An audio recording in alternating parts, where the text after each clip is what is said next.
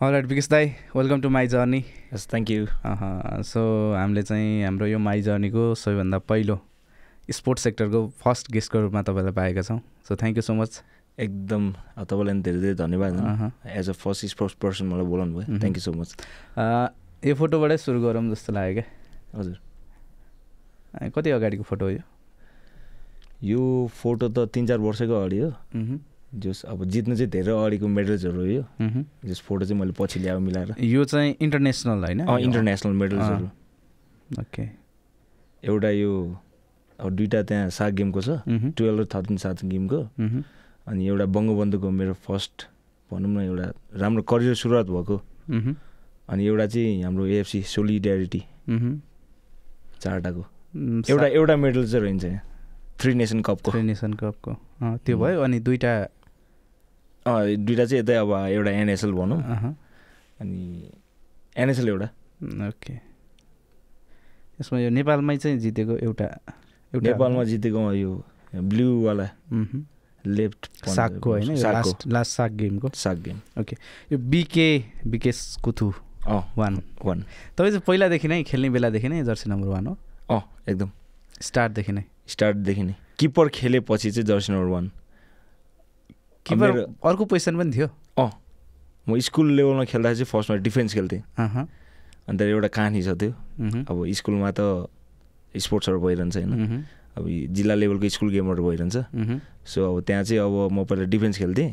अनि प्लस त्यहाँ किपरको चाहिँ अलिकति कमी थियो क्या सो अब म चाहिँ क्लासको स्कुलको भनौँ न अलिकति अग्लो थिएँ सो स्पोर्ट्स टिचरले चाहिँ मलाई तिमी डिफेन्स भन्दा नि गोलकिपरमा एकचोटि ट्राई गर सुटेबल हुन्छ भन्नुभयो त्यही भएर मैले गोलकिपरमा ट्राई गरेँ ओके त्यसरी स्कुल लेभलमा राम्रो पर्फर्मेन्स भएर म त्यहाँदेखि गोलकिपर खेल्न थाल्यो कति एजको हुँदा थाहा छ याद छ कि एज म ठ्याक्कै त्यतिखेर 5-6मा पढ्दै थिएँ भन्यो त्यही 10 वर्ष जति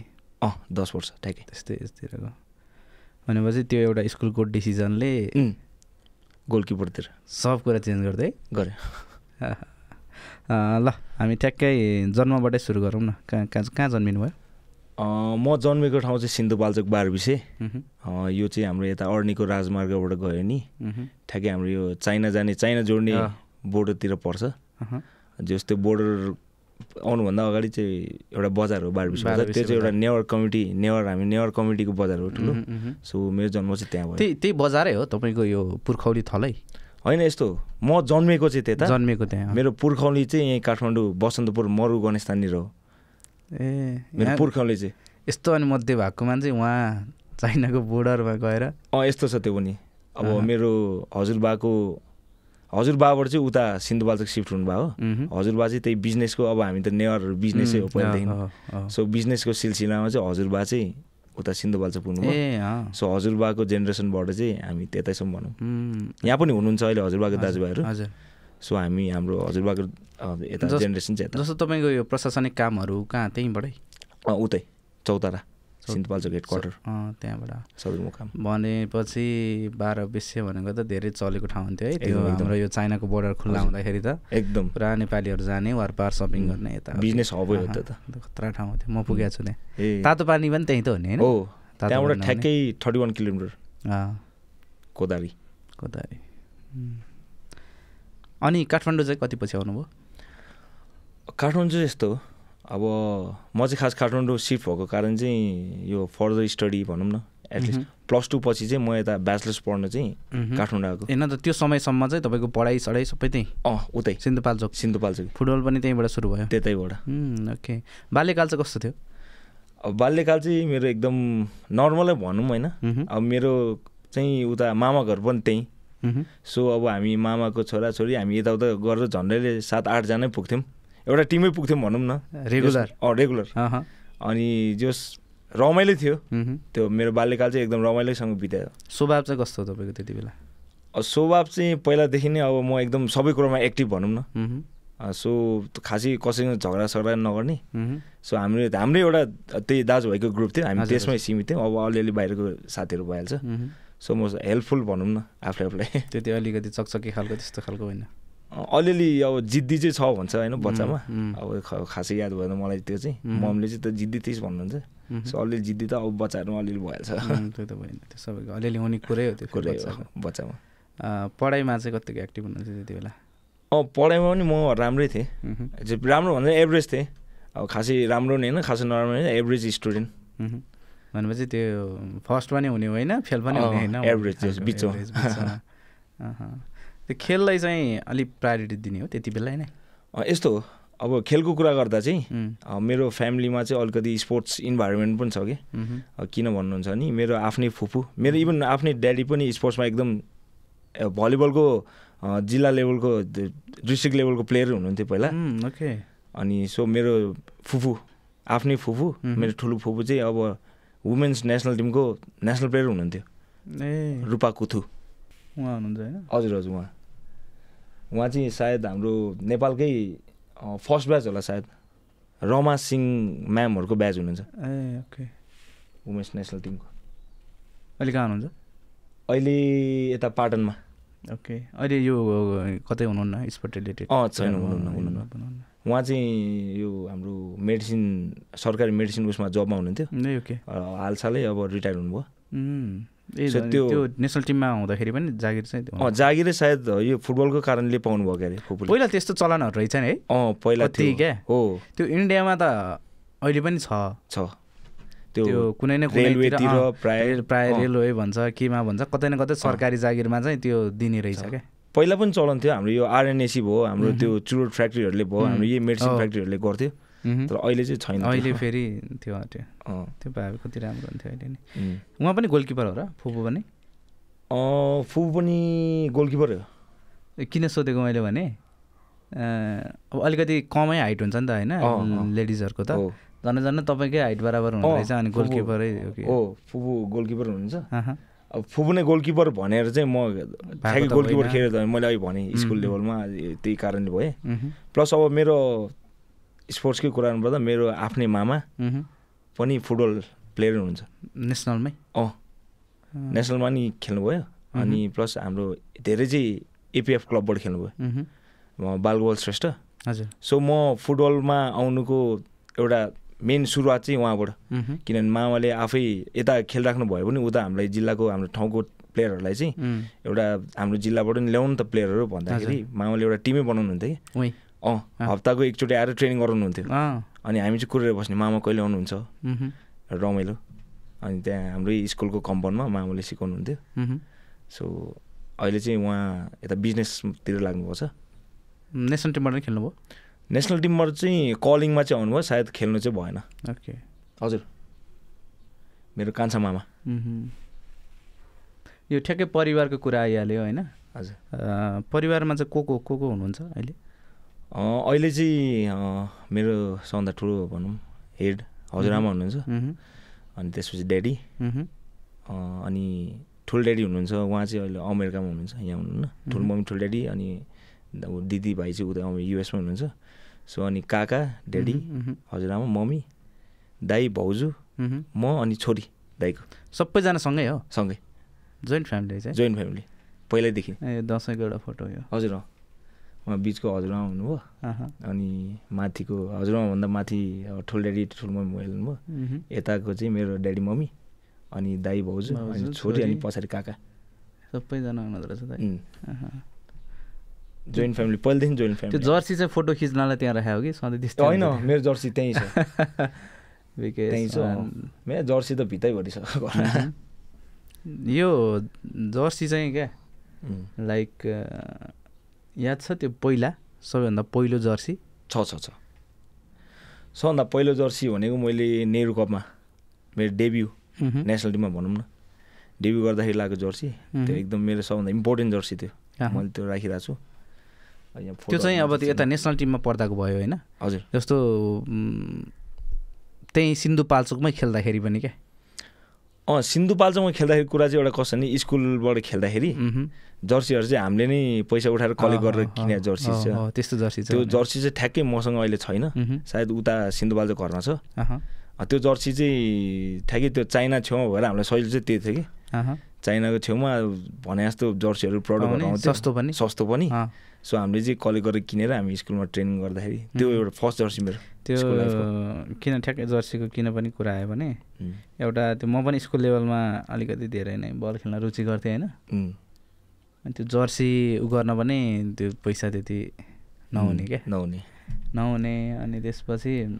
एकजना दाइले मलाई एउटा जर्सी दिनुभएको थियो रियल मेड्रिडको क्या रियल मेड्रिडको त्यो BWIN लेखेको हुन्छ त्यो सेतोमा कालोले लेखेको थियो होइन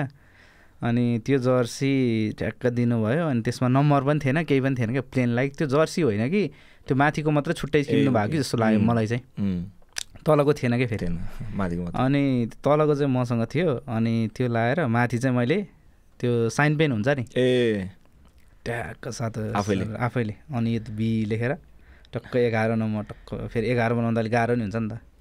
बोल्ड नम्बरले 2टा अक्षर टक्क लेखेर त्यो छ मसँग अझै थियो कति अब त्यसपछि कति जर्सी लाइयो होइन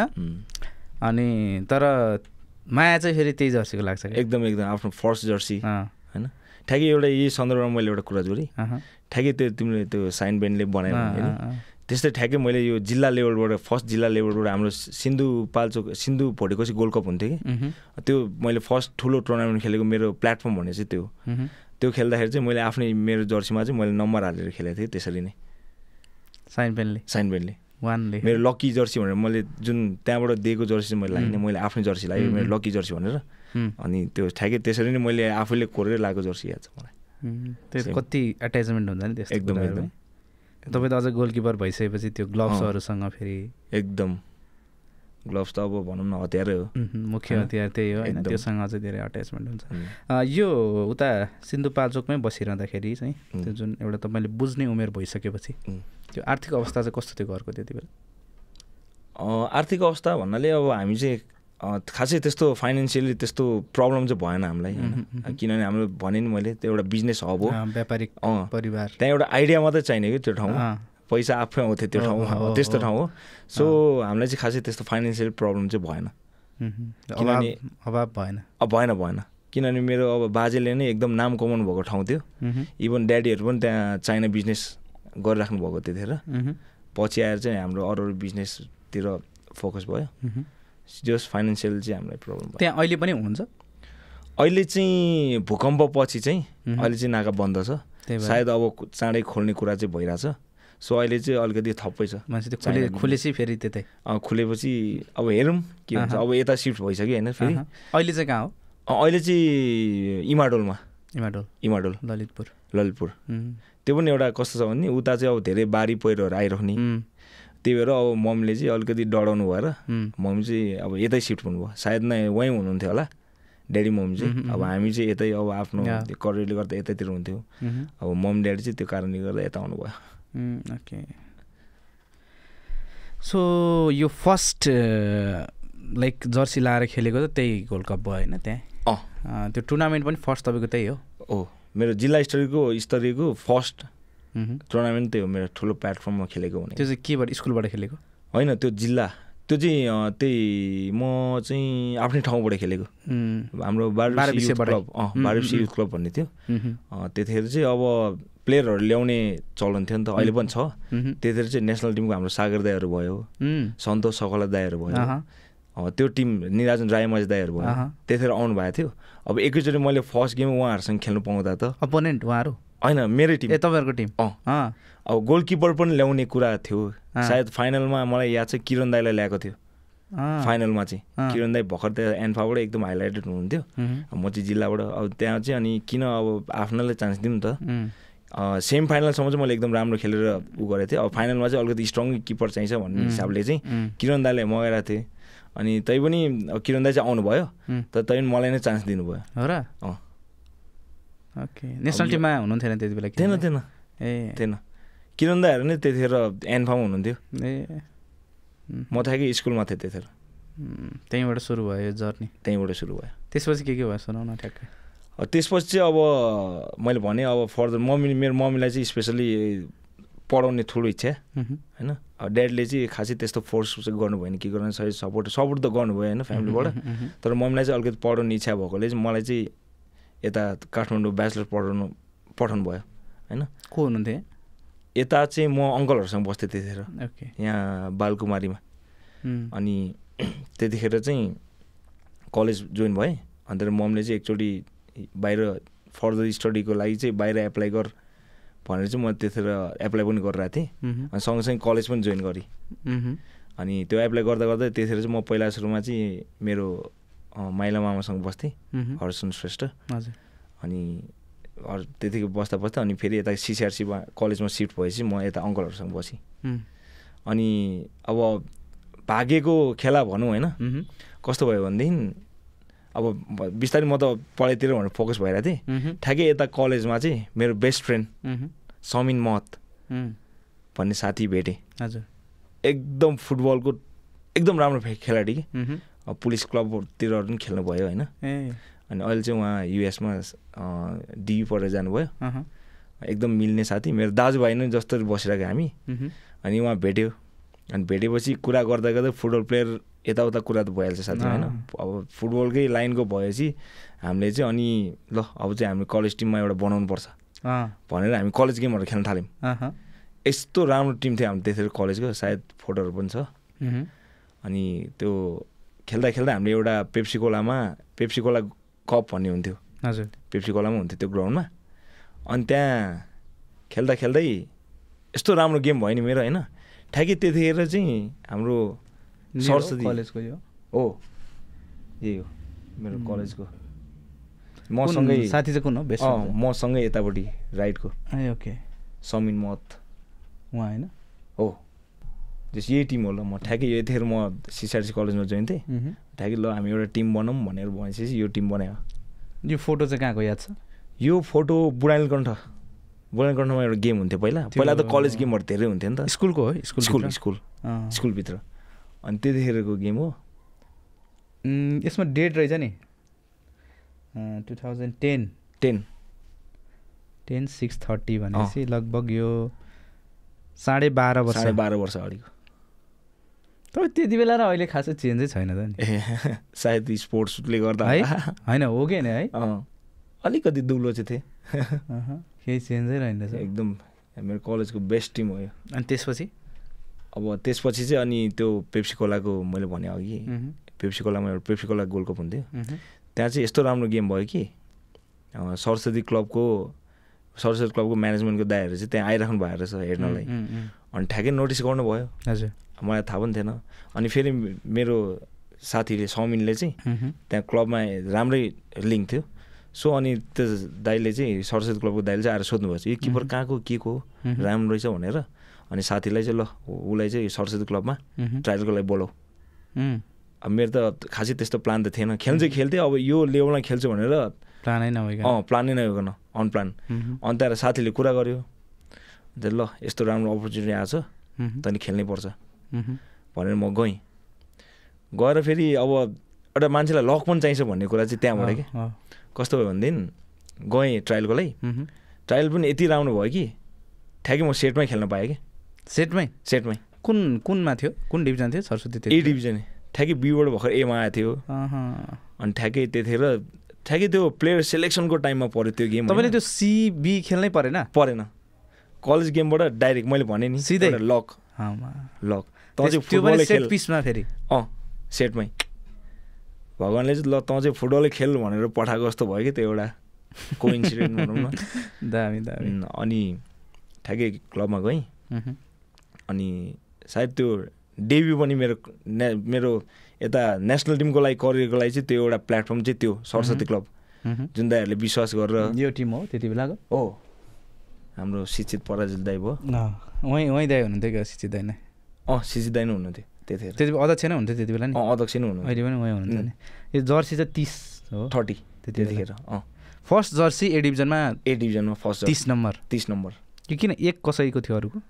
एक चाहिँ सायद मभन्दा सिनियर दाइको थियो क्या अरे अब सिनियर दाइको जर्सी नम्बर हुँदा मैले लाउनु मिलेन ड्यु रेस्पेक्टले गर्दाखेरि सो मैले चाहिँ अब म त्यतिखेर जर्सी नम्बर चाहिँ खासै यही लाउँछु भन्ने चाहिँ थिएन एक चाहिँ एक लाउँथेँ त्यसपछि जुन नम्बर दिए नि हुन्छ भनेर अब सिधै एमा पाइरहेछ होइन जर्सी नम्बर चाहिँ खास होइन सो यो चाहिँ मेरो फर्स्ट डेब्यू क्लब सरस्वती त्यो फर्स्ट म्याच याद छ ठ्याक्कै फर्स्ट म्याच याद छैन तर जहाँसम्म लाग्छ ठुलै टिमसँग सायद मनाङै हो मनाङ क्लबसँग फेरि यो यति राम्रो भयो नि त्यो गेम ठ्याक्कै त्यही कुरा चाहिँ यता नेसनल टिममा पनि लागु भयो क्या यो हो गेम हो होइन यो होइन यो चाहिँ मध्यपुरबाट खेल्दाखेरि ए पछिको छुट्टै पछिको ए ओके यो हेड हान्न खोज्ने त अनिल दाई त हिरो यतिखेर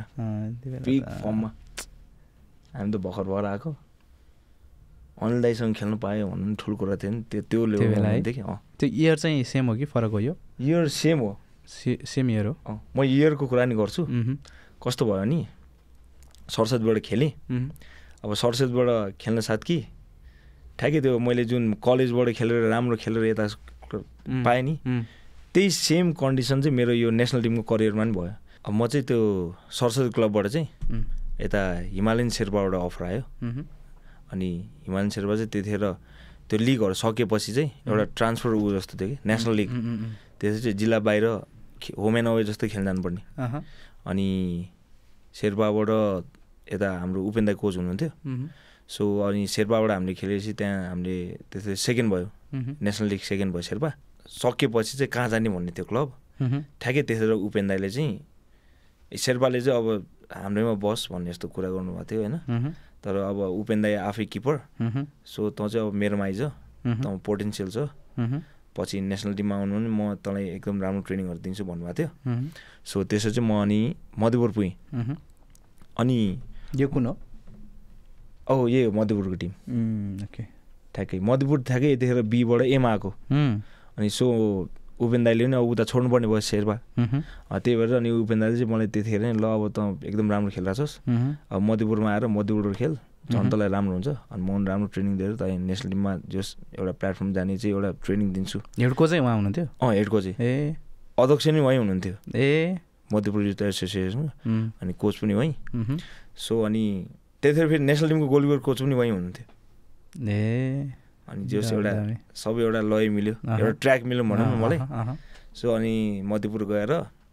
अनि ठ्याक्कै हाम्रो मध्यपुर गेम्स त अब एउटा ब्याड लक के भनौँ मैले मध्यपुरलाई रेलिगेसनबाट चाहिँ जोगाउन सकेन त्यही सिजनै रेलिगेसनमा पऱ्यो आएकै सिजन आउट भयो एमा आएकै सिजन आउट भयो एउटा टिक्नुपर्ने टिम थियो किनभने काठमाडौँ भ्यालीबाट बाहिरबाट आएको त्यो एउटा मात्रै टिम थियो अब काठमाडौँ र ललितपुरमा छँदैछ जस भक्तपुरबाट तिनवटा जिल्लाबाट चाहिँ आउँथ्यो त्यो एउटा टिम चाहिँ हुनुपर्ने थियो सायद अब त्यतिखेर त्यसपछि पछाडि नै भयो क्या त्यसपछि पछाडि नै भयो त्यसपछि बीको बीमै सायद अहिले चाहिँ सीमा छ क्या होइन बीमै छ सो अनि त्यसपछि चाहिँ मैले अनि ठ्याक्कै यता यो भनौँ मेरो यो यता नेसनल करियरमा चाहिँ खास मैले यो अन्डर ग्रुपबाटै चाहिँ पाएको चान्स नेसनल टिमभन्दा नि अगाडि त्यतिखेर ठ्याक्कै यो U19 को लागि भनेर सेलेक्सन यो क्वालिफाइङ पाकिस्तानमा हुँदै थियो सो त्यतिखेर चाहिँ कारणवश के कारणले गर्दाखेरि क्यान्सल भयो टुर्नामेन्ट क्यान्सल हो कि हामी जान चाहिँ क्यान्सल भयो अनि क्यान्सल भयो त्यसपछि फेरि U22 को लागि आयो U20लाई चाहिँ अब हामी नेसनल यो U19 मा चाहिँ सेलेक्ट भइसक्यो भएर हामीलाई चाहिँ U20 मा फेरि चान्स पायो त्यतिखेर हामी किपर 4-5 जना थियो सो लास्टमा फाइनलमा चाहिँ विशाल दिनेश म थियो त्यतिखेर म बेन्चमा सेटमा सायद विशाल खेल्यो हजुर अनि एउटा म्याच चाहिँ दिनेश खेलेको अरे अनि त्यो 22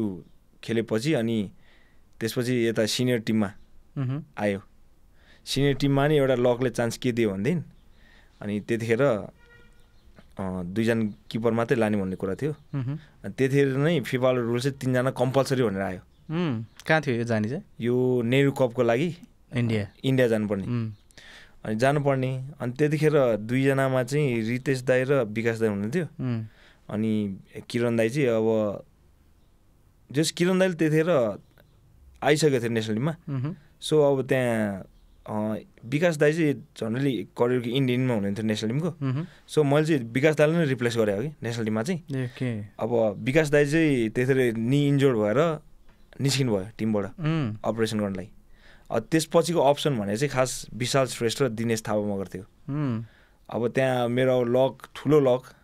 विशालको यो हात इन्जुरी भएर अपरेसन अनि त्यसपछि विशाल पछिको अप्सन दिनेश थियो दिनेश पनि ठ्याक्कै त्यो बेला यो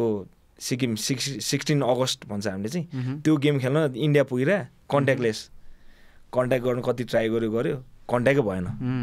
अनि त्यसपछि अप्सनमा को थियो भन्दाखेरि म त्यतिखेर भर्खर यङ प्लेयर आएको होइन हाइलाइट गेम पनि राम्रो थियो सो अनि उपेन दाइले चाहिँ अब यसलाई ल्याउनुपर्छ भनेर एउटा चान्स दिनुभयो नेसनल टिममा चान्स दियो ठ्याक्कै त्यही बेला फेरि म नेसनल टिममा सेलेक्ट पनि भएँ डेब्यु पनि सेम इयर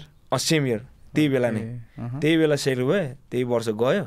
अब डेब्यु अब मलाई त पढ्नु नै ठुलो थियो आउनु साथ कि सेलेक्सनमा बोलाउनु मात्र ठुलो थियो त्यतिखेर होइन सो अब आउनु साथ कि पढि पनि हाल्यो अब पढे आफ्नो ठाउँमा छ पढेपछि झन् एउटा मेहनत गरौँ भन्दै अब मेहनत गर्दै गयो होइन उपेन दाइको ट्रेनिङ राम्रो त्यतिखेर अन्त हुँदै गएपछि इन्डिया गयो हामी खेल्न अनि सायद क्यामरुनसँग डेब्यु गरेँ मैले इन्डियामा क्यामरुन इन्डिया हामी अनि अरू लेबनन को थियो क्यामरुन त स्ट्रङ टिम थियो होला नि त्यति बेला होइन क्यामरुनको चाहिँ फेरि त्यतिखेर U23 टिम आएको थियो नेसनल टिम चाहिँ आएको थिएन सायद अब इटो आउने कुरा थियो क्यारे आएको नि थियो क्या हो क्यामरुनको अब त्यतिखेर हाइलाइट हुने इटो आउने कुरा चाहिँ थियो तर आएन अनि क्यामरुनसँग खेल्दा खेल्दै त्यतिखेर चाहिँ किरण दाई चाहिँ बिरामी भयो ज्वरो आयो सन्चो छैन भन्नु हुनुहुन्थ्यो अगाडि त्यसै अब म्याच अब बिरामी हुँदा खेल्ने कुरा नै आएन सो रितेश दाई खेल्नु भयो रितेश दाई नि अब खेल्दा खेल्दै यो ग्रोइङ इन्जुरीले गर्दा निस्किनु भयो अब मलाई चान्स आयो अब म एक हिसाबले म चाहिँ ल चान्स पाएँ यो तेरो करियरको टर्निङ पोइन्ट नेसनल टिममा अलिअलि नर्भस त अभियसली भइहाल्छ अब एकैचोटि ग्राउन्ड लेभलबाट एकैचोटि माथि नेसनल टिममा प्लेटफर्म पाएको छु त्यो पनि खेल्ने मौका पाइरहेछ होइन सो अनि खेलेँ म ठ्याक्कै त्यो 25 मिनट कि कति बाँकी थियो म त्यतिखेर छिरेँ अन्त यति राम्रो भयो गेम यति राम्रो खेलेँ त्यसपछि चाहिँ मैले त्यहाँबाट चाहिँ पछाडि फर्केर हेर्नु परेन यो 2 सिजनभित्र तपाईँले 2 सिजन एउटा स्कुलको एउटा कलेजको फुटबल टिमबाट सिधै ए डिभिजन डेब्यु गरेर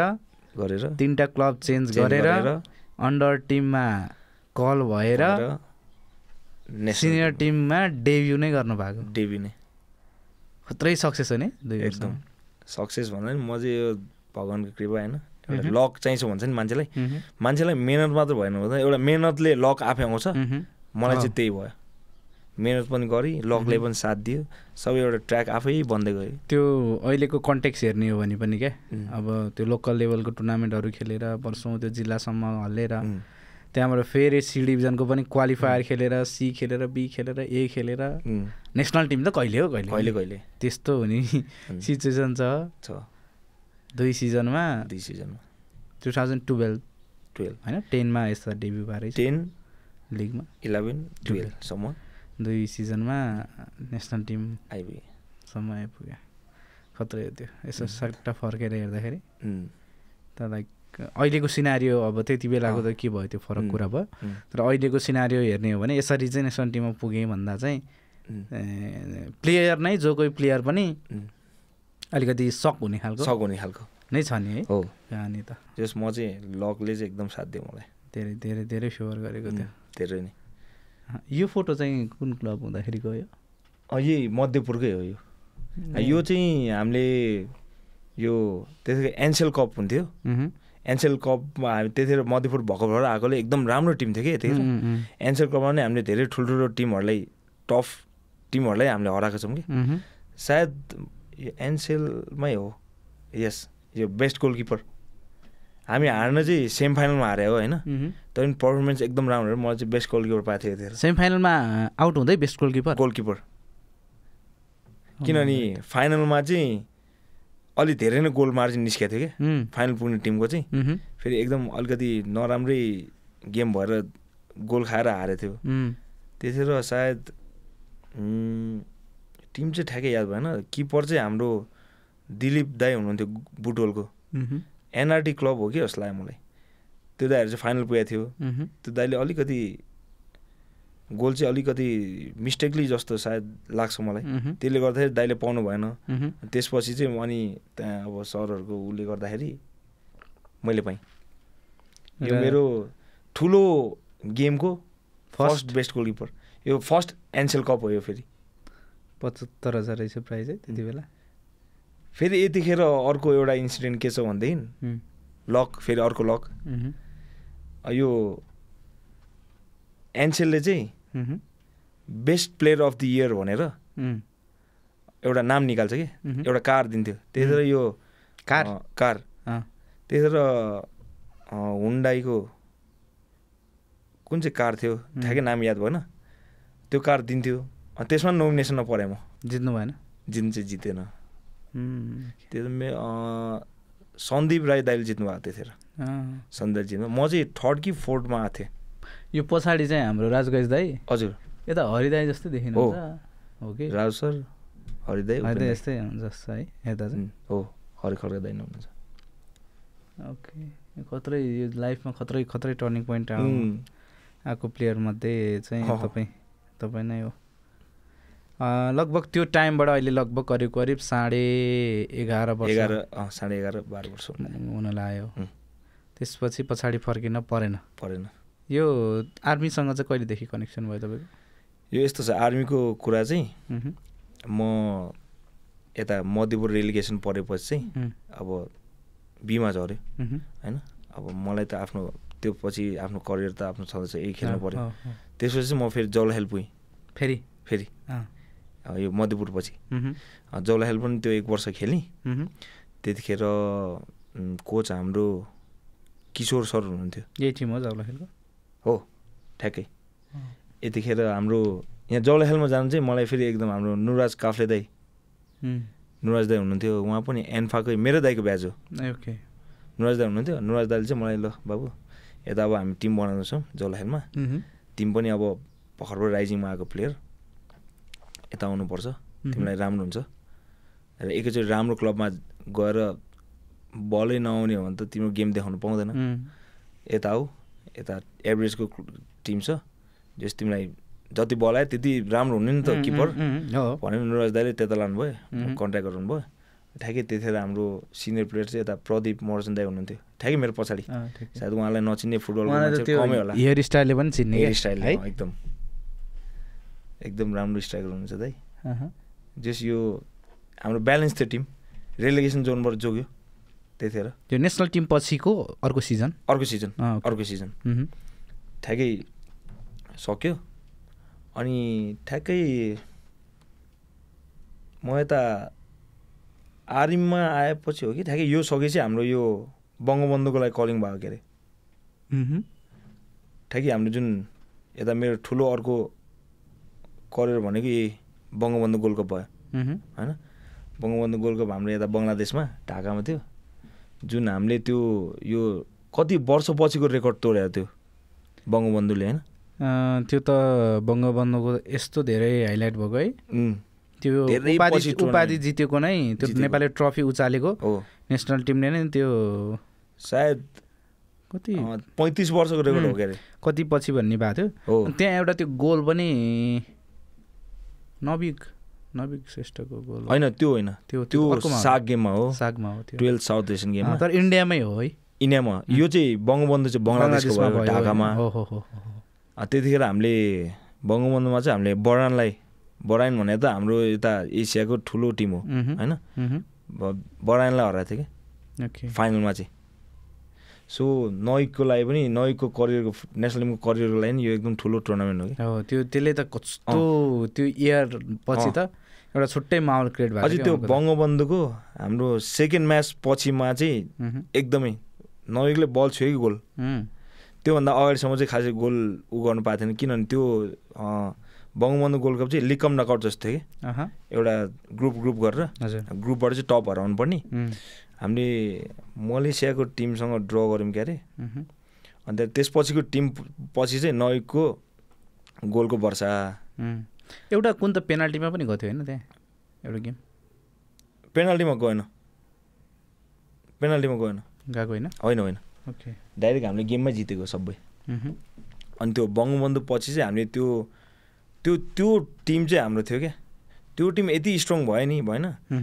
जुन टिम आयो नि हामी चाहिँ जितेर जान्छौँ भन्ने एउटा मनोबल के टिमको हुन्छ नि एउटा गोल्डन जेनेरेसन टिम भनौँ न त्यो त्यस्तो थियो लगत्तै हामीले त्यो इयर चाहिँ हामीले 3टा लगत्तै जित्यो फर्स्ट बङ्गबन्धु हो त्यतिखेर बालगोपाल महर्जन सर हुनुहुन्छ अनि त्यसपछि हाम्रो साग गेम आयो साग गेम भने चाहिँ हाम्रो यो कन्ट्री वाइड भयो होइन त्यो झन् ठुलो गेम हामी इन्डिया गएर खेल्नुपर्ने। त्यही बेला चाहिँ एउटा सन्दर्भ कस्तो थियो भने यस यही हो, यो चाहिँ फाइनल जितेपछि हामीले फाइनल जितेपछि पछाडि बलमा विराज दाई क्याप्टेन हुनुहुन्थ्यो, विराज दाई भयो, विमल भयो, यता तल त म भइहाल्यो। यतिखेर रुँदै मैले यो फोटो मलाई अझै याद छ, सागको होइन सागको। त्यतिखेर चाहिँ नाकाबन्दी याद छ, नाकाबन्दी ठ्याक्कै चलिरहेको थियो इन्डियाको नाकाबन्दी। त्यही भएर नि त्यो अलिक स्पेसल छ कि यो गेम चाहिँ स्पेसली। बङ्गबन्धु त मेरो करियरको एउटा प्लेटफर्म, राम्रो नेसनलमा प्लेटफर्म भयो होइन। यो गेम चाहिँ किन इम्पोर्टेन्ट भन्दैन, त्यतिखेर इन्डियाले नागा च्याप्दियो अनि यस्तो हुँदो रहेछ। फेरि यो न्युज चाहिँ उता इन्डियामा केही छैन क्या, हामी इन्डियाको मान्छेहरूलाई सोध्दा थाहै छैन उनीहरूलाई। भयो भएर न्युज चाहिँ नेपालमा देखाउने, उता चाहिँ नदेखाउने रहेछ, उनीहरूलाई के पनि थाहा छैन, अननोन कि उनीहरू। हामीले भन्दाखेरि उनीहरू त यस्तो भइरहेछ नेपालमा भन्ने टाइपको। अनि हामीलाई चाहिँ यो गेम भन्दा नि एउटा इम्पोर्टेन्ट चाहिँ हामीले त्यो नागाबन्दी हाम्रो एउटा मोटिभेसन फ्याक्टर थियो कि नेसनालिटीसँग चाहिँ नेसनालिटी। अब देशको कुरा आइसकेपछि त झन् पछि पर्ने कुरै भएन। ठ्याक्कै फेरि इन्डिया नै फाइनल होइन, इन्डिया नै फाइनल उनीहरूकै होम ग्राउन्ड। हामीलाई त्यतिखेर त्यो गोल्ड मेडल भन्दा नि त्यो नाकाबन्दी क्या सबैको मुखमा कि एकअर्कालाई मोटिभेसन फ्याक्टर चाहिँ के होइन, नेपाललाई गरेको हाम्रो देशलाई गरेको नाकाबन्दी सम्झी खेल त्यही प्लेयरमा कि एकअर्काको त्यस्तो टिम युनिटी थियो कि त्यो।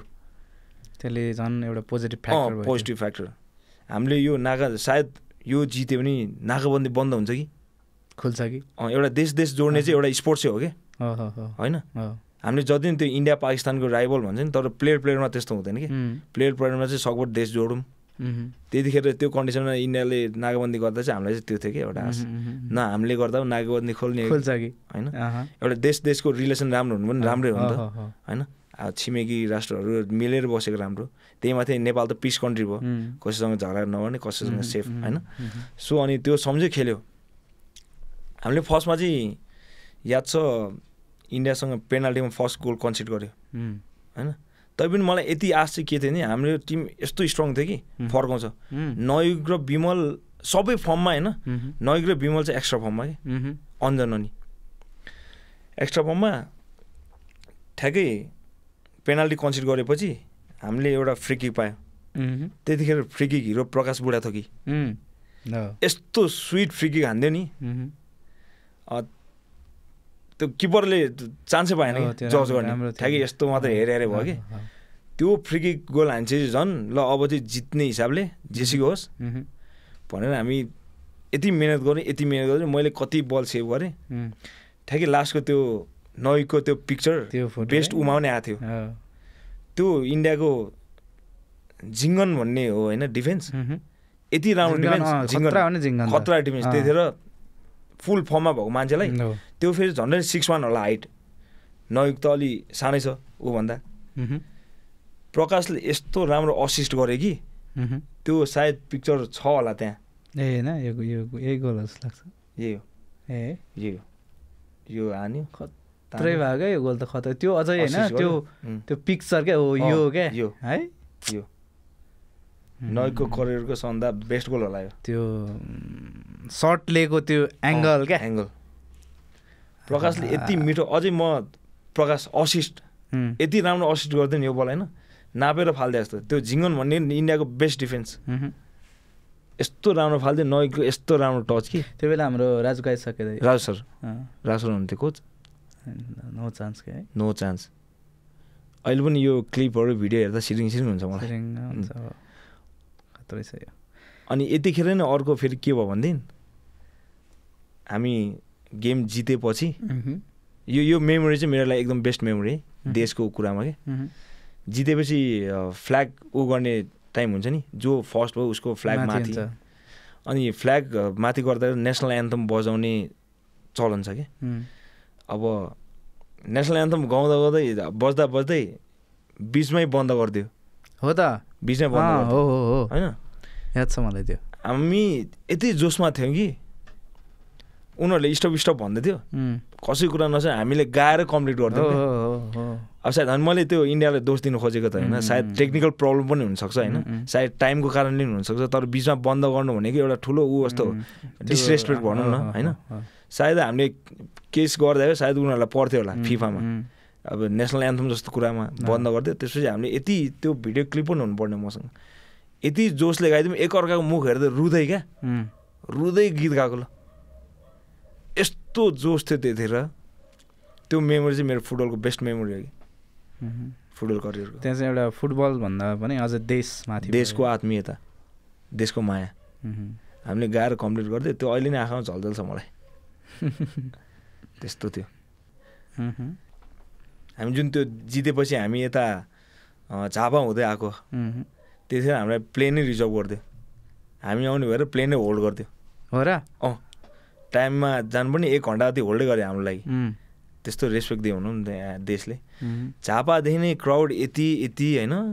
हामी त त्यहाँ एकछिन टुवा के, हामीलाई त थाहा थिएन नि त, भन्न त हुन्थ्यो तिमीहरूलाई यस्तो सरप्राइज छ भनेर। अनि आयौँ झापाबाट हुँदै, हामी झापाबाट प्लेनमा यता नेपालको एयरपोर्टमा देख्दा झन् हामी त ओ माई गड, एयरपोर्ट त माथिदेखि तलसम्म भर्या छ, प्लेनबाट ठ्याकी देख्यो। त्यसपछि त अब तल आइसेस त त्यो क्राउड देखेर मान्छेको माया के फुटबलप्रति, देशप्रति। त्यही माथि इन्डियाले जित्या नाकाबन्दीको बेला, दर्शकहरू यति माया गर्नुभयो कि त्यतिखेर। त्यसपछिको त्यो माहौल, त्यो क्राउड, त्यो यहाँ वेलकम गर्ने, वेलकम। हामीले त सोचे नि थिएन नि त, अब त्यत्रो वर्षपछिको रेकर्डहरू होइन। साउथ एसियन गेम पनि 1993 मा जितेको थियो नेपालले, 93 है कति हो, त्यसपछिको जित चाहिँ यो साउथ एसियन गेम। यो चाहिँ साउथ एसियन गेम चाहिँ अन्डर-23 हो, तर सिनियर चाहिँ 3 जना पाउँछ। जुन मैले यो 12 को मा चाहिँ अन्डर एजकै खेले हो, तर यो पछि हाम्रो नेपालमा हुँदा चाहिँ तपाईँ क्रस भएपछि खेले हो। त्यसमा चाहिँ सिनियर टिमबाट खेलेको। तपाईँ सुजल, विक्रम लामा दाई अनि म 3 जना चाहिँ सिनियर प्लेयरबाट पढेको। ओके। अब किरण दाई आउने कुरा थियो, किरण दाईको चाहिँ उता लिग इन्डियामा आई लिगै खेलिरहनु भएको थियो, त्यो कारणले आउनु पाउनु भएन गेम भएकोले। त्यसपछि यता नि मैले चान्स पाएँ, लक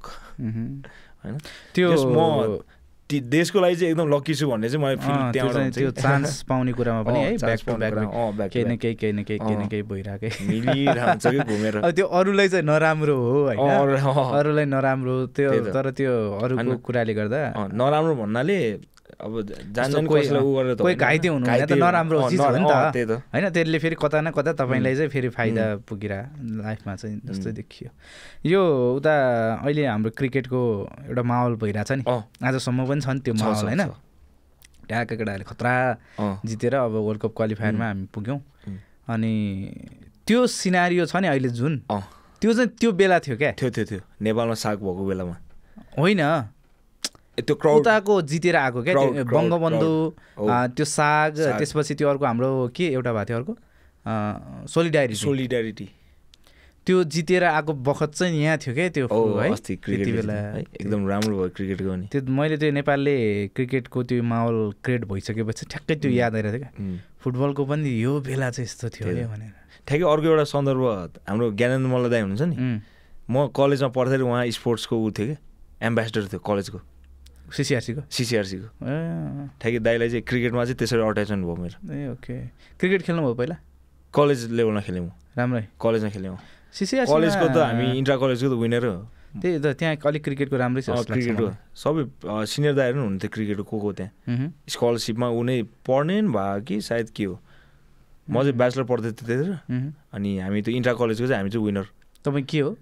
त्यहाँ चाहिँ प्लेइङमा? अलराउन्डर हो। अलराउन्डर म र त्यो मेरो साथी छैन, दाइ चाहिँ ब्याट्सम्यान हो अनि साथी र म चाहिँ अलराउन्डर। त्यो कलेज लेभलमा हुँदा क्या लाइक क्रिकेट र फुटबलमा चाहिँ चुज गर्नुपर्ने त्यस्तो केसहरू आएको भए के थियो? होइन म फुटबलै क्रिकेट त एउटा रमाइलोलाई मात्रै खेलेको थिएँ म, जे होस् खेल्थेँ। एउटा फोटो हेरौँ न, यो तपाईँको सायद अहिलेसम्मको एचिभमेन्ट्सहरूको गर्नु भएको जस्तो लाग्यो है। कुन छ यहाँ ट्रफी? यो फर्स्ट भनेको बङ्गबन्धुको यो बल भएको भयो। हजुर। त्यसपछिको यता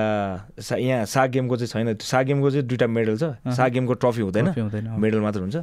सो अनि त्यसपछि यता एएफसी सोलिडारिटीको भयो, त्योभन्दा यता 3 नेसनको भयो, अनि यता छेउको चाहिँ मेरो क्लब लेभलको अचिभमेन्ट चाहिँ त्यो, किनभने क्लब लेभल खेल्दा मैले अहिलेसम्म कुनै ऊ जिते मोफसलको बाहेक यता जित्न पाएको छैन लिग सेगहरू। तपाईँसँग त 1 2 3 4 5वटा त इन्टरनेसनलै भइसक्यो त? इन्टरनेसनल 5वटा इन्टरनेसनल, एउटा यो आई लिग होइन Nepal super league Nepal super league first super league क्याप्टेनसिपमा त्यही त काठमाडौँ रेजर्सलाई जिताएको यो म्याचको पनि एउटा खतरा छ है फाइनलको दुईटा किपर जो नेपालको 1-2 भइरहने किपर होइन सेमी फाइनलसम्म नि विशाल पनि थियो 3 जना किपर त्यही त होइन जस्तो ठ्याक्कै फाइनलमा चाहिँ उता किरण दाई यता तपाईँ दुईटै गोलकिपर दुईटै क्याप्टेन बवाल थियो त्यो म्याच भने यो एनएसएल फेरि हुने कुरा छ है फेरि हुन्छ या सायद लिग्स यो तपाईँ यसमा पनि मार्की प्लेयर हुनुहुन्थ्यो यसपालि पनि मार्की प्लेयर है काठमाडौँ रेजर्समा छु टिमहरू सबै सेट भइसक्यो थियो सेट भइसक्यो अब जुन बाहिर जुन हाम्रो प्लेयरहरू गयो नि अब उहाँहरूको रिप्लेसमेन्टमा चाहिँ अब के गर्छ भन्ने चाहिँ अब म्यानेजमेन्टले डिसाइड गर्छ त्यो फेरि हुन्छ होला अक्सन त नहोला तर साइन प्लेयर साइन चाहिँ फेरि ओपन हुनसक्छ त्यो चाहिँ ओपन हुनसक्छ यो हामीले यति सबै हेर्दाखेरि चाहिँ क्या यहाँ अब कुन चाहिँ थप्नु पायो हुन्थ्यो जस्तो लाग्छ ट्रफी अब इन्टरनेसनल लेभलमा चाहिँ एउटा साफ जित्ने चाहिँ हाम्रो ठुलो ढोका होइन म मात्र होइन सबै प्लेयरहरूको एउटा जुन पहिलादेखि साफ हामीले जितेको छैन त्यो त हाम्रो फाइनल पनि पुगेको थिएन यो फाइनल चाहिँ यसपालि पुग्यो तर अब अझै राम्रो गर्दै गयो भने हामीले साफ पनि नजित्ला भन्न सकिन्न तपाईँले कतिवटा खेल्नुभयो साफ चाहिँ साफ मैले सायद 3टा खेलेँ 3टा लाइक न्युट्रल भएर क्या अब तपाईँ गेम पनि खेल्नुभयो होला बेन्च पनि बस्नुभयो होला होइन यो सबै भइरहँदाखेरि चाहिँ हामी त्यो ट्रफी उचाल्नबाट चाहिँ के कुराले चाहिँ हामी अलिकति पछाडि नै परिरहेछौँ भन्ने के लाग्छ तपाईँलाई यस्तो हो अब मेन भनेको हाम्रो अरू देशहरू त हामी लगभग उस्तै हो होइन साउथ एसियनमा चाहिँ इन्डिया चाहिँ धेरै नै मात्र छ किनभने इन्डियाले सबभन्दा धेरै जितेको रेकर्ड पनि छ होइन सो इन्डियाको अब त्यही अनुसार फुटबलमा राम्रो पनि छ होइन फाइनेन्सियली उनीहरूको गेमको उनीहरूले खेलिरहन्छ होइन राम्रो राम्रो टिमहरूसँग एक्सपोजरहरू राम्रो छ सो त्यही कारणले हामीले धेरै जान पर्दैन हामीले इन्डियासम्म मात्रै फलो गरे पुग्छ इन्डियाको फुटबललाई जस्तो उनीहरूको अब आइएसएल छ कस्तो कस्तो प्लेयरहरू आउँछ बाहिरबाट त्यही अनुसार पैसा पनि छ उनीहरूको नेपालमा चाहिँ अझै पनि धेरै कुरा सुधार्नु बाइछ हामीले अब ग्रासरुट लेभलदेखि लिएर हाम्रो यो गेमहरू भइराख्नु पर्यो होइन मेन भनेको पोलिटिक्सले चाहिँ अलिकति ह्याम्पर पार्नु भएन कि जब पोलिटिक्स छिर्छ त्यसपछि सिद्धो पोलिटिक्स आउँछ आफ्नोमा छ पोलिटिक्स हुन्छ जहाँ पनि तर त्यसले गर्दा यता गेममा ह्याम्पर पर्नु भएन कि प्लेयरलाई असर गर्नु भएन त्यो भएन भने चाहिँ जित्छ तपाईँसँग यो प्लेयरको रूपमा पनि यति लामो छ नि त होइन यो एज को हिसाबले त धेरै लामो एक्सपिरियन्स छ तपाईँसँग एजभन्दा अझै त्यस्तै भएर एक्सपिरियन्स बढी खालको छ त्यो कम्पेयर गर्ने हो भने यो प्लेयरहरूमा चाहिँ क्या त्यो राजनीतिक खालको केहीहरू पाउनुहुन्छ तपाईँले के पाउनुहुन्न राजनीति भन्नाले यस्तो हुन्छ राजनीति त्यस्तो राजनीति गर्ने त भन्ने त हुँदैन होइन तर आफ्नो आफ्नो एउटा हुन्छ नि चिनजानको मान्छेहरू उहाँहरूलाई भन्छन् अलिअलि 19-20 पर्दाखेरि भन्छन् गर्ने त्यो चाहिँ अलिअलि हुन्छ होइन किनभने हाम्रो नेसनल टिममा आफ्नो आफ्नो एउटा मिल्ने साथीहरू हुन्छ नि त हो त्यो मिल्ने साथीहरूसँग अलिकति बढी घुलमिल चाहिँ हुन्छ तर त्यस्तो ऊ चाहिँ हुँदैन त्यो भित्र एउटा गुटबन्दी जस्तो हुँदैन आफ्नो मिल्ने साथी त अभियसली अब तपाईँ म अरू कोही 3-4 जना छ भने तपाईँ अरूसँग अलिकति कम मिल्ला अरूसँग बढी मिल्ला त्यो चाहिँ हुन्छ किन आफ्नो आफ्नो एज ग्रुप पनि हुन्छ तर राजनैतिक हिसाबले नै चाहिँ त यो म यो भन्ने हिसाबले त्यस्तो छैन त्यस्तो ओके प्लेयर्सहरू चाहिँ अहिलेसम्म चोखै प्लेयरहरूलाई चाहिँ पोलिटिक्सले छुनु हुँदैन इन्टरनेसनल चाहिँ अब त्यो जिताउने भयो अब यता नेसनल कुरा गर्दा चाहिँ म चाहिँ अहिले आर्मीमा छु आर्मी क्लबमा लगभग म 10 वर्ष हुन लाग्यो यो ठ्याक्कै आर्मीमा कहिले जोइन हुनुभयो तपाईँ आर्मी चाहिँ म ठ्याक्कै जौलाहेल सकेर आर्मीमा आएँ जौलाहेल सकेर अब जौलाहेलमा एउटा राम्रो प्लेटफर्म बनाएपछि म अलि स्ट्रङ टिममा आउनु पर्छ कति वर्ष खेल्नुभयो जौलाहेल त्यही 1 सिजन मात्रै एक सिजन खेलेँ त्यसपछि अरू नेक्स्ट लिगको लागि चाहिँ अब मैले चाहिँ त्यतिखेर ठ्याक्कै आर्मीमा चाहिँ फेरि किपरको अलिकति कमी थियो कि टिम स्ट्रङ झन्डैले रेलिगेसन जाने कन्डिसनमा थियो कि आर्मी त्यो झन्डैले टप 6 पनि खेल्न पाएन त्यतिखेर आर्मीले होइन तर एउटा टिमले छोडेको कारणले आर्मीलाई चाहिँ दिएको त्यतिखेर होइन त्यतिखेर म आएँ आर्मी चाहिँ मैले 71 को लिग हो के अरे 71 को लिग खेलेँ त्यसपछि कन्टिन्यू अहिले म 10 वर्ष हुन लाग्यो आर्मीबाट खेलेर जस यो नेसनल लेभलमा चाहिँ आर्मीलाई ए डिभिजन लिग जिताउनु चाहिँ एउटा ठुलो ढोको छ यो आर्मीको कुरा आइहाल्यो होइन तपाईँ लामो समयदेखि आर्मीमै खेलिरहनु भएको छ नि त लाइक कमै त्यस्तो गोलकिपर होला जो लामो समयसम्म एउटै टिममा रहेर खेलिरहेको छ। फरक पर्दैन त्यो। के हो ठिक हो नि? हो होइन छ नि त छ, तर यसरी कन्टिन्यू 10 वर्ष जति खेल्नु चाहिँ सायद मै नै होला एउटै क्लबमा एज अ गोलकिपर। त्यो नि विभागको टिममा है, विभागीय टिममा। विभाग टिममा राम्रो समय हो। तपाईँ त्यो आर्मीमा कुनै पोजिसन त्यस्तो त होइन नि? होइन छैन, म कन्ट्र्याक्ट प्लेयर हो। कन्ट्र्याक्ट होइन, कन्ट्र्याक्ट प्लेयर हो, तर आर्मी जस्तो फिल भइसक्यो मलाई त। त्यहाँभित्र कस्तो हुन्छ? लाइक अब धेरैजना त आर्मीकै प्लेयर हुनुहुन्छ नि। आर्मीकै छ, त्यहाँ चाहिँ एउटा छुट्टै दुनियाँ छ कि आर्मीको। आर्मीमा चाहिँ एउटा कस्तो भनेदेखि डिसिप्लिन मलाई मन परे चाहिँ त्यो कि आर्मीले चाहिँ एउटा फ्यामिली जसरी एउटा टिम युनाइट भएर चाहिँ एकै ठाउँमा बस्ने, एकै ठाउँमा खाने, त्यो भएको त्यो कारणले चाहिँ अब बाहिर क्लबमा चाहिँ अब गेम सकेपछि आफ्नो ठाउँमा आफ्नो हुन्छ नि, त्यहाँ चाहिँ सबै सँगै, हारे पनि आफ्नै, जिते पनि आफ्नै सँगै। त्यो चाहिँ मन परेर म चाहिँ आर्मीमा टिकेर बसेँ। यो लाइक लिगको करियर चाहिँ आर्मीबाटै सकाउने छ कि प्लान? आर्मीबाट नै सकिन्छ होला सायद। मैले सोधेको थिएँ कि अस्ति क्याम्पमा, मेरो फुटबल करियर नै आर्मीबाट सकिन्छ होला सायद। त्यस्तो अट्याचमेन्ट भइसक्यो त्यतिसम्म छ है। मैले सोधेको थिएँ अनि होइन विकेशले त यहाँबाट सकाउँछ भन्ने नै छ क्या त्यहाँभित्र पनि। लगभग आर्मीबाटै सकिन्छ मेरो। हाम्रो आर्मीले पनि तपाईँले जस एउटा छुट्टै सम्मान चाहिँ एउटा दिएको छ है। एउटा फोटो थियो हामीसँग, चिफ साफ पूर्णचन्द्र थापा सर।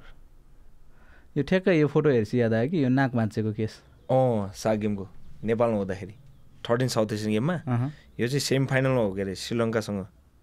ठ्याक्कै 50-50 बल लिएको थिएँ मैले, आएर ड्याङ्गै टाउकोमा हिर्काइदियो, रगत भाँच्यो। तर त्यो गेममा चाहिँ कस्तो जोस हुन्छ भनेदेखि झन् आफ्नै क्राउडमा होम ग्राउन्डमा खेल्नु पाउँदा त्यो नाकको त मतलब थिएन कि। राति चाहिँ टन्टनै हो दुखेर झन्डैले मरि, पेन किलरहरू खाएर ठाउँमा। तर त्यो गेम खेल्दा चाहिँ त्यो यादै हुँदैन कि त्यो जोसले, अलिअलि इन्जुरीहरू। यो आर्मीले तपाईँलाई दिएको सम्मान होइन? यो चाहिँ हाम्रो चिफ साहबले दिनुहुन्छ, राम्रो काम गरेको संस्थालाई राम्रो योगदान दिएकोहरूलाई। यो चाहिँ मेरो सेकेन्ड ब्याच हो, योभन्दा अगाडि पनि छ मेरो। यो फोटोमा चाहिँ त्यो फर्स्टको माथिको फर्स्ट भयो, सेकेन्डको भइहाल्यो। त्योभन्दा मुनि चाहिँ मैले यो सबभन्दा ठुलो मैले नेपालमा पाएको भने चाहिँ स्वीकृति पदक हुन्छ यसलाई। यो चाहिँ मैले खास राष्ट्रपतिज्यूको हातबाट लाउनु पर्ने, म चाहिँ गेमको कारणले लाउनु पाएन। यो पनि चिफ साहबकै हातबाट लाई। यो अर्को के हो हातको? यो चाहिँ चाहिँ थाहा भने यो 17 एसियन गेम जुन कोरियामा भएको थियो इन्चोनमा, त्यतिखेर हामीले पार्टिसिपेट गर्नेहरूलाई चाहिँ त्यो एउटा डिप्लोमा सर्टिफिकेट दिन्छ कि। त्यो चाहिँ त्यहाँ कोरियाबाट दिएको। एउटा यो हाम्रो आर्मीको सायद आर्मी हिस्ट्रीको बेस्ट टिम भन्न फरक पर्दैन है। यो आर्मी कति लगातार 2 चोटि सेकेन्ड भयो होइन? 2 चोटि सेकेन्ड, 1 चोटि थर्ड। म आएको न यो लास्ट टाइम त लगातार 2 चोटि। 2 चोटि सेकेन्ड। आर्मीले लिग जित्न नसकेको छ किन हो? मुखमा आउँदै खान सकेन हामीले त्यो लिग। यो लास्ट इयरको लिगको त्यो फाइनल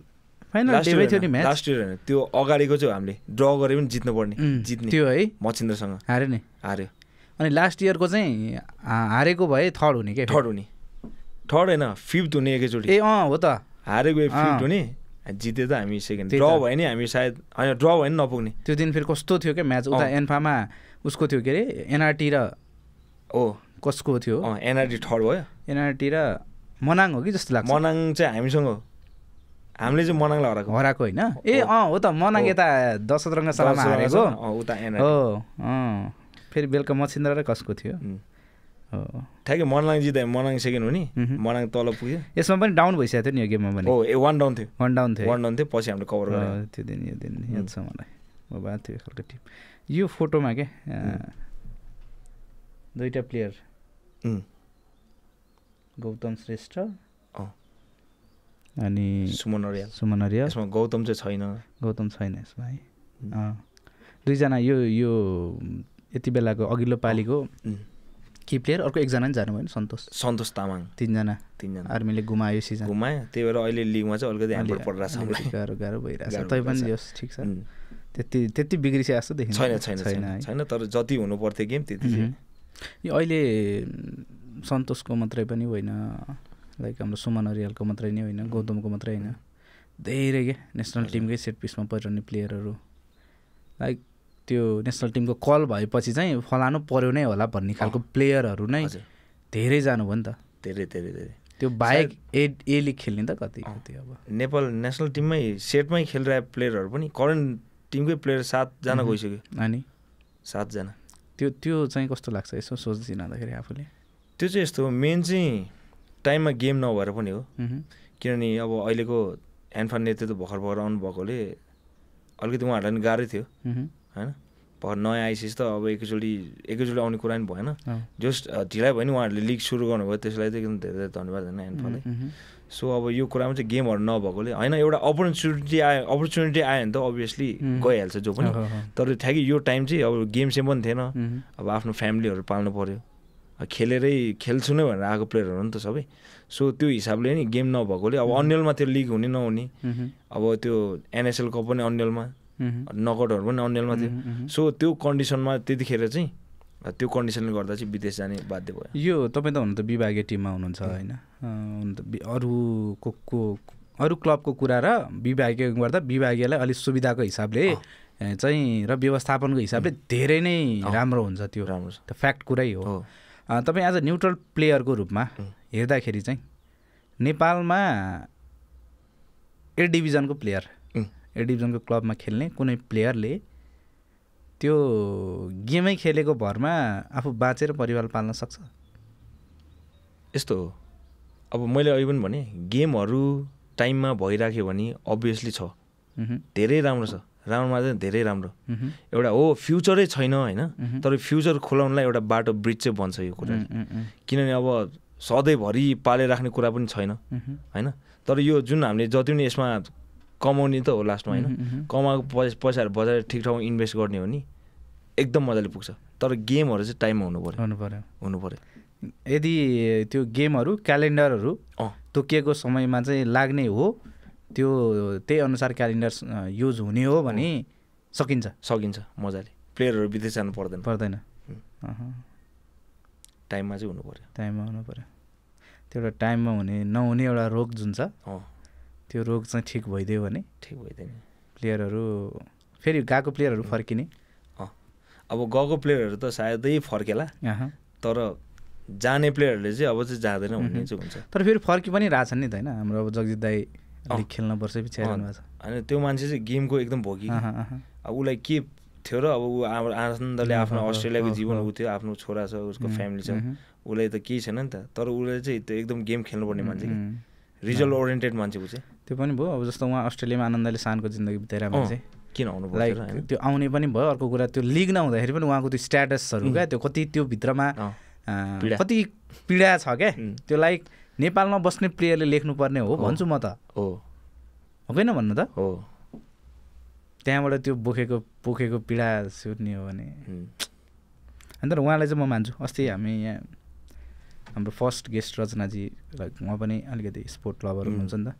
अनि उहाँसँग पनि ठ्याक्कै आर्मी फेभरेट भन्ने कुरा गर्नुभयो। अनि त्यो कुरा भइसकेपछि ठ्याक्कै आएको थियो कि प्लेयर बाहिर जाने कुरामा, अनि त्यहाँ कुरा पनि निक्लेको थियो हाम्रो जगजितजीको। यो एनएसएलमा चाहिँ लाइक यो फर्स्ट उपाधि जित्ने क्याप्टेन तपाईँ, कस्तो लाग्छ यो सोच्दा? यो चाहिँ अब मेरो एउटा नेसनल लेभलमा चाहिँ कुनै मैले भने ट्रफीहरू थिएन। एउटा भनेको चाहिँ जुन फर्स्ट एनएसएल भयो। अब यो फर्स्ट क्याप्टेनसिपमा अब यो पनि मैले सोचेको थिएन है फेरि यो जित्छ, किनभने टिम हेर्दाखेरि हाम्रो एभरेज टिम थियो। तर यसमा चाहिँ अब स्ट्राटेजी कोचहरूको अब बालबल सर हुनुहुन्छ होइन, उहाँहरूको एउटा मेहनत सबैको टिम युनिटीले गर्दाखेरि चाहिँ यो जित्यो। काठमाडौँ रेजर्स प्लस हाम्रो सबभन्दा स्ट्रङ भनेको चाहिँ फरेन प्लेयर राम्रो परेको थियो। को थियो जुन अहिले मेसुकी र समीर बिनोङ अहिलेको फरेन प्लेयर, बिनोङ र मेसुकी। अनि प्लस अब डिफेन्समा फ्लोरेन सबभन्दा अहिले नेपालमा फरेन प्लेयर आएको मात्रै सबभन्दा पुरानो फ्लोरेन कोइटा 3 जना बेस्ट। दामी। यो लिगको पनि हामीले कुरा गऱ्यौँ, यो यता ए डिभिजन लिग अनि यता एनएसएल, यो दुईवटा धार। एउटा चाहिँ अलिक बेसी व्यावसायिक, अब एउटा त इन्फाले गर्ने भइ नै हाल्यो। यो हेर्दा यो दुईटामा भिन्नता कस्तो छ एउटा प्राइभेट कम्पनीले अर्गनाइज गरिरहँदा र यता एउटा एन्फाले नै व्यवस्थापन गरिरहँदा यस्तो छ यो आफ्नो आफ्नो लिगको आफ्नो आफ्नो चार्म छ अब यो ए डिभिजन लिग भने चाहिँ हाम्रो मेन लिग भयो फुटबलको होइन वर्षौँदेखि चलिरहेको एउटा यो एनएसएल चाहिँ नयाँ सुरुवात भनौँ न फुटबलको एभोल्युसन अब धेरै धेरै आफ्नो आफ्नो पार्टमा आफ्नो आफ्नो स्ट्रङ छ कि यो कुरामा चाहिँ अब यो दुइटै टाइममा लिएर गयो भने चाहिँ एकदम राम्रो हुन्छ यो इकोनोमिकल्ली चाहिँ यता राम्रो होइन यता एनएसएल राम्रो भनेपछि वर्षको एउटा चाहिँ यस्तो खालको लिग जस्तो एनएसएलै भयो अरू कुनै जुनसुकै भए पनि एउटा यस्तो खालको लिग चाहिँ भयो यस्तो खालको अझै व्यावसायिक लिग हुन सक्यो भने प्लेयरहरूलाई धेरै सजिलो छ एउटा धेरै आफ्नो इन्डिभिजुअल पर्फर्मेन्सको हिसाबले पनि ग्रोथ गर्नको लागि इकोनोमिकल्ली पनि फाइनेन्सियली पनि अब जम्मा हामीले 15 देखि 20 दिनको मात्र खेल्नु पर्ने हो त्यसमा चाहिँ जस राम्रै इन्कम छ हैन स्यालेरी किनभने अक्सनको अब मार्की प्लेयरहरुको त भइहाल्यो त्यो बाइकको क्याटेगोराइज हुन्छ नि त तिनीहरु उनीहरुको नि अझै अक्सन यसपालि झन् बढेको छ हैन सो यो टुर्नामेन्ट चाहिँ रोकिनु हुँदैन यो एकदम इम्पोर्टेन्ट यसले चाहिँ हाम्रो नेसनल टिममा पनि धेरै हेल्प गर्छ है किनभने एउटा एक्सपोजर एउटा प्लेटफर्म हो कि यो जति खेलिरहे त्यति निखारिने हो नि हैन त्यही भएर चाहिँ एकदम इम्पोर्टेन्ट चाहिँ हुनुपर्छ ओके नेपालमा जति पनि फरेन प्लेयरहरु आउँछ नि अब उनीहरु चाहिँ कस्तो छ नि पहिलासम्म लास्ट अप्सन चाहिँ अब नेपाल हो कि उनीहरुको हो र अब डाइरेक्ट कन्ट्याक्ट भएर आयो भने चाहिँ छुट्टै कुरा हैन उनीहरु पहिलासम्म अरू एसियाको कन्ट्रीहरु ट्राई गर्छ त्यसपछि साउथ एसियनमा इन्डिया टार्गेट उनीहरुको अनि त्यहाँ पनि उनीहरु भएन भने चाहिँ नेपालमा चाहिँ स्योर हो उनीहरु त्यो नेसनल टिमबाट खेल्ने प्लेयरहरु हो र नेसनल टिमबाट हैन उनीहरुको चाहिँ अब कोही युनिभर्सिटी हुन्छ कोही लोकल टिमबाट हुन्छ तर उनीहरु अलि नेपाली भन्दा चाहिँ एक्स्ट्रा देख्ने कारण हो तर नेसनल प्लेयरहरु होइन यो मेसुकी र त्यो बिनोङ चाहिँ क्यामरुन U23 कि 22 मा चाहिँ खेलेछ ओला ओले पनि राम्रै प्लेयर पनि हैन ओला ओले पनि राम्रो प्लेयर उसको अब त्यो स्ट्याट चाहिँ मलाई थाहा भएन तर नेपाल आएको मध्ये राम्रो प्लेयरमा चाहिँ पर्छ उनीहरु तर यस्तो हो फरेन प्लेयर राख्यो भने चाहिँ हामीले धेरै कुरा सिक्ने मौका नै हो प्लस एउटा अब क्लबलाई स्ट्रङ बनाउने एउटा उनीहरुको एउटा पेस छुट्टै हुन्छ नि पेस छुट्टै हुन्छ पेस अनि त्यो जस्तो हाम्रो र अरू देशको साउथ एसिया भन्दा बाहिरको हामीले कन्ट्रीहरुसँग खेल्न पर्यो भने त्यो एउटा फिजिकल्ली च्यालेन्ज जुन हामीलाई हुन्छ नि त त्यसको लागि पनि एउटा प्रिपेयर हुन्छ कि जस्तो लाग्छ मलाई उनीहरुसँग हुन्छ हामीले यहाँ नेपालले कहिलेकाहीँ यहीँ खेल्ने हो भने चाहिँ हामीले फरेन प्लेयरकै टिमसँग खेल्ने हो friendly match internal friendly match so physically हामीले टफनेस नै हामीले फिजिकल्लीमा पाउने कि बाहिर यहाँको प्लेयर हैन सो उनीहरुले चाहिँ हेल्प गर्छ ओके सो अब यो नेपालभित्रको धेरै कुरा गरियो हैन बाहिरको कुरा गर्दाखेरि चाहिँ लाइक तपाईँ त्यो पहिला त्यस्तो भयो कि भएन जीवनमा तपाईले ओभरअल रूपमा त्यो आइडल मान्ने त्यस्तो प्लेयर कोही मैले चाहिँ खास हाम्रो स्पेनको क्याप्टेन कासिलास किपर एज अ किपर एकदम किनभने हाइट सानो किपरमा त हाइट अलगै चाहिन्छ भन्ने हुन्छ नि त हाइट सानो भयो नि एकदम एउटा इक्जाम्पल के सानो किपरहरूलाई सो म चाहिँ पहिल्यैदेखि उहाँको बिग फ्यान त्यो रियल म्याड्रिडमा हुँदाखेरि क्या मेरो चाहिँ लास्टै थियो म रियल म्याड्रिड फ्यान पनि थिएँ त्यतिखेर म त्यो खतरा फ्यान थिएँ त्यति बेला अनि त्यो कासिलास भन्ने सायद one of the successful goalkeeper ever world cup जितेन कि युरो कप जितेन कि क्लबको लेभल जितेन कि तर उसको त्यो पछिल्लो स्टेज चाहिँ यतिकै सुस्तायो है किनभने अब उहाँभन्दा राम्रो किपरहरू प्रोड्युस भयो त्यो जाँदाखेरि पनि हुन्छ नि टक्क जाने कि बिस्तारै जाने हुन्छ नि ठ्याक्कै गयो कि ठ्याक्कै ल्यान्डिङ गर्दा सायद इन्जुरीले गर्दा जस्तो लाग्यो मलाई जहाँसम्म थाहा छ त्यो बिस्तारै रियल म्याड्रिडबाटै त्यो बेन्चमा बसेर अर्कोले रिप्लेस गर्यो अनि त्यो हुँदै हुँदै गइसकेपछि त त्यो यतिकै अब देशको कुरामा नि किपरहरू चाहिँ खतरा थियो नि त स्पेनको क्यासलास भयो हाम्रो यो के अरे म्यानुको किपर भयो अनि पाल्डेज भयो खतरा किपर नि त्यही भएर ठ्याक्कै सोधिहाल्नु रोनाल्डो कि मेस्सी सम्मान चाहिँ उति नै हो तर 19-20मा राख्नुहुन्छ चाहिँ म 20मा चाहिँ रोनाल्डो राख्छु 19मा चाहिँ मेस्सी राख्छु ओके वर्ल्ड कपमा तपाईँको टिम ब्राजिल एउटा ब्राजिलको एउटा मैले फोटो पाएको थिएँ क्या तपाईँको ब्राजिलको जर्सी लगाएको ब्राजिल यो मैले फुटबल थाहा भएकोदेखि ब्राजिल किनभने मेरो ड्याडी पहिल्यैदेखि ब्राजिल फ्यान अनि ड्याडीसँग हातसँग मात्रै जाने अन्त जर्सी हेर्दा पनि झगडा पहेँलो अन्त म पनि ब्राजिल ब्राजिल ब्राजिल भने अहिलेसम्म ब्राजिलै उहाँ चाहिँ मेरो सौमिन बेस्ट फ्रेन्ड भयो अनि उहाँ चाहिँ मेरो भाइ ऊ पनि प्लेयर हो सरस्वतीमा सँगै खेलेको हाम्रो शीतल साजन दारी हुने हामी सँगै खेलेको यो के वर्ल्ड कप हेर्दा के हो हो वर्ल्ड कप योभन्दा अगाडिको वर्ल्ड कप सँगै बसेर ब्राजिलको चाहिँ को हो तपाईँले यसो मनपर्ने प्लेयर ब्राजिलको चाहिँ खासै ठ्याक्कै यस्तै मनपर्ने हुने त होइन तर ब्राजिलको नि एउटा किपर नाम चाहिँ ठ्याक्कै थाहा भएन मलाई किपरै मन परेर ब्राजिल उयो के अरे जुनियर जुलियस सिजर कि के सिजर हो एकदम फेभरेट नेपालमा चाहिँ अहिले तपाईँले यसो ठ्याक्कै प्लेयरहरू हेरिरहँदाखेरि चाहिँ लाइक यो प्लेयर चाहिँ बवालै छ भन्ने त्यस्तो कोही लाग्ने नेपाली प्लेयर खेलिरहेको अहिले ठ्याक्कै मलाई त बवालै लाग्नु त भरदैन हो है त्यो एउटा जिल के त्यो चाहिँ सधैँसँग विनिङ एटिट्युड के जित्नै पर्छ खेल्नै पर्छ पर्दै खतरा छोडिसक्नु भयो मध्ये रिटायरमा त सबैजना खासै रिटायरमा चाहिँ त्यस्तो छैन किनभने अब हामीले गेम पनि हेर्न पाएन त्यति होइन त्यही भएर बेस्ट कोच चाहिँ अब सबैजना बेस्टै हो अब भनौँ न पहिलाको अब राज सरहरू भयो बालकोल सर उपेन्द्रहरू भयो होइन सबै अहिले त नवीन दाई त अहिले खेल राख्नु भएको छ होइन नवीन दाई त आफ्नै क्लबको भइहाल्यो जस मैले पहिला छोडिसकेँ पहिलाकोमा चाहिँ नवीन दाई त अब आफ्नै यो सबैको उस्तै हुन्छ कि कोचहरूको अलिक फरक हुन्छ कि के पाउनु भएको छ नेपालकोमा चाहिँ नेपाली कोचमा होइन प्रायः कोचहरूको चाहिँ ट्रेनिङ चाहिँ सबै उस्तै किनभने त्यही अनुसार सबै सँगैसँगै एउटै पाएको हो नि त लाइसेन्स गर्दा नि एउटै ट्रेनिङ पाएको हो त्यही भएर खासै फरक त छैन तर अलिकति मलाई स्मार्ट लाग्ने चाहिँ हाम्रो मेघराज केसी गुरु ठाउँको ठाउँमै स्ट्राटेजी अलिकति चेन्ज गरिदिने मेघराज गुरु चाहिँ अलिकति राम्रो छ ओके यो रङ्गशाला होम क्राउड नेपालमा त अझ छुट्टै हुन्छ नि त फुटबल भनिसकेपछि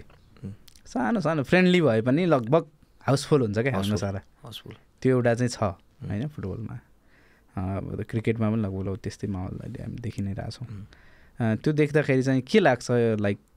त्यो आफू ग्राउन्डमा बसेर ग्लोभ्स लगाएर टक्क पोस्ट अगाडि उभिरहँदा त्यो क्राउडले पुरा चियर अप गरिरहँदाखेरि होइन चाहिँ कस्तो खालको भाइब्स कस्तो खालको फिलिङ्सहरू आउँछ विथ क्राउड र विदाउट क्राउड खेल्न जमिन आकाश फरक छ क्राउड भनेको हाम्रो 12 प्लेयर हो कि 11 प्लेयर खेल्छ 12 प्लेयर क्राउड त्यो क्राउडको त्यो माहौलले यति कन्फिडेन्ट बढाउँछ नि हामीले यहाँ खेलेको किन भन्दाखेरि त्यो क्राउडको लागि त्यही भएर क्राउड इज मोस्ट इम्पोर्टेन्ट त्यही भएर हामी होम र अवे राख्छ नि होममा खेल्दाखेरि धेरै रिजल्ट आइरहेको कारण त्यो हुन्छ कि अवेमा खेल्दाखेरि त्यो हुन्छ एउटा माइन्डको गेम भनौँ न किनभने आफ्नै ठाउँमा छ आफ्नै मान्छेको ठाउँमा खेल्न पाउँदा हामी खेल्नुपर्छ उहाँहरूको लागि भन्ने हुन्छ नि त्यही भएर कन्फिडेन्ट बिल्डअप हुन्छ कि त्यो एकदम इम्पोर्टेन्ट छ क्राउड त्यो मेन्टालिटी क्राउड बिना गेमै छैन त्यो मेन्टालिटी नै चेन्ज हुन्छ चेन्ज एकदम गुज बम्स आउँछ क्राउडलाई देखेर कि है सिरिङ हुन्छ त्यस्तो हुन्छ त्यो लिगमा पनि आर्मीको राम्रै सपोर्ट भइरहन्छ है राम्रै छ सपोर्ट रेगुलर त्यो फ्यान फलोवर्स देखिरहेको हुन्छ क्या म त प्रायः एकदम आर्मीको गेम भनेपछि त्यो छुट्टै फेरि छ एकदम आर्मीको छुट्टै एउटा आफ्नो क्लबको हुन्छ होइन तर आर्मीको अझै छुट्टै छ क्या अझै छुट्टै छ है त्यो भित्र ओके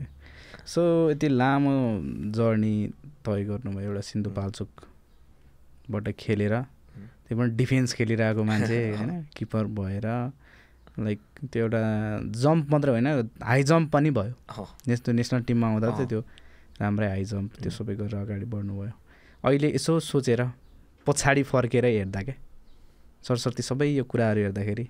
जिन्दगी चाहिँ के रहेछ भन्ने लाग्छ मेन त अब नो रिग्रेट्स होइन मलाई रिग्रेट्स चाहिँ केही छैन यो फिल्डमा आएर सो अब लाइफ भने चाहिँ एउटा लर्निङ प्रोसेस हो भनौँ न हामीले सिक्न चाहिँ कहिले छोड्नुहुन्न कि होइन प्लस यो स्पोर्ट्सले चाहिँ हामीले लाइफमा गिभअप गर्नु चाहिँ हुँदैन भन्ने चाहिँ एउटा सिकाउँछ त्यो एउटा सिकेको छु मैले गिभअप चाहिँ कहिले पनि नेभर गिभअप गर्नु हुँदैन जुधिरहने हो लडिरहने लाइफमा हामी आएको नै सङ्घर्ष गर्नु नै हो चाहे त्यो घाँस बाँस कपासै किन्नुहोस् चाहे हरेक सेक्टरमा जुत्नुपर्छ लाइफसँग अब के छ फ्युचर प्लानहरू चाहिँ के छ अब अब हेरौँ अब खेलुन्जेलसम्म म खेलिरहेको हुन्छु त्यसपछि अब कुन सेक्टरमा लाग्ने भन्ने चाहिँ त्यो सोच्नुपर्छ ज्यानले दिएसम्म चाहिँ खेल्ने ज्यानले दिएसम्म खेल्ने त्यही पनि अब विभागीय टिममा त लङ टर्ममै खेल्न पाइन्छ होइन सो अझै खेल्छु म प्लान छ त्यसपछि पनि हेरौँ अब सायद के हुन्छ यो अलिकति प्लेयर भएपछि अघि पनि हामीले कुरा गरेर नि त्यो फोटो हेर्दाखेरि 12 वर्ष अगाडिको तपाईँ र अहिलेको नि लगभग सेम नै हुन्छ होइन लाइक त्यो भइराख्दाखेरि पनि त्यसमा त्यो कतिपय खानेकुराहरूको पनि कुराहरू त आइहाल्छ प्लेयर भइसकेपछि फिटनेसको कुरा त ठ्याक्कै कुरा गर्नुपर्दा तपाईँले सबभन्दा मनपर्ने फुड चाहिँ कुन हो फुड त मलाई अब मासु एकदम मनपर्छ मासु सेम पिच मासु एकदम मनपर्छ मासु बिना त जिउ नै चल्दैन जस्तो हुन्छ मेरो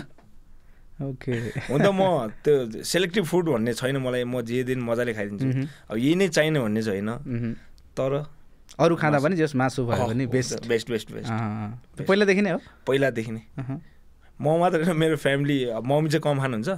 मेरो दाइ र ड्याडी त झन् डेन्जर खाइदिनुहुन्छ त्यो मेरो साथी भयो समिन कम्पिटिसन हुन्छ हाम्रो त मासु खाना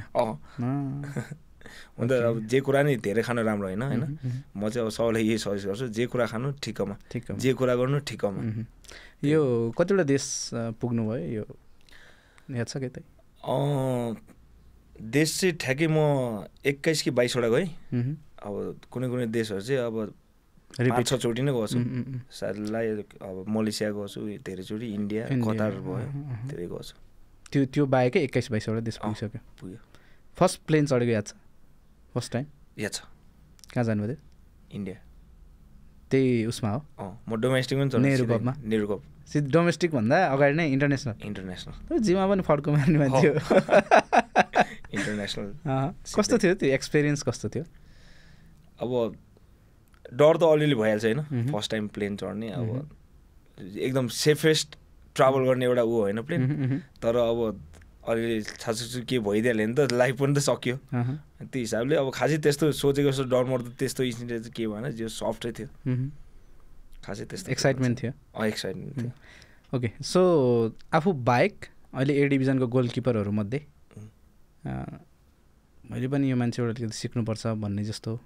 आफूलाई मनपर्ने पनि त्यो हुन्छ नि ट्याक्टिक्सहरू सबै कुराहरू त्यस्तो लाग्ने गोलकिपर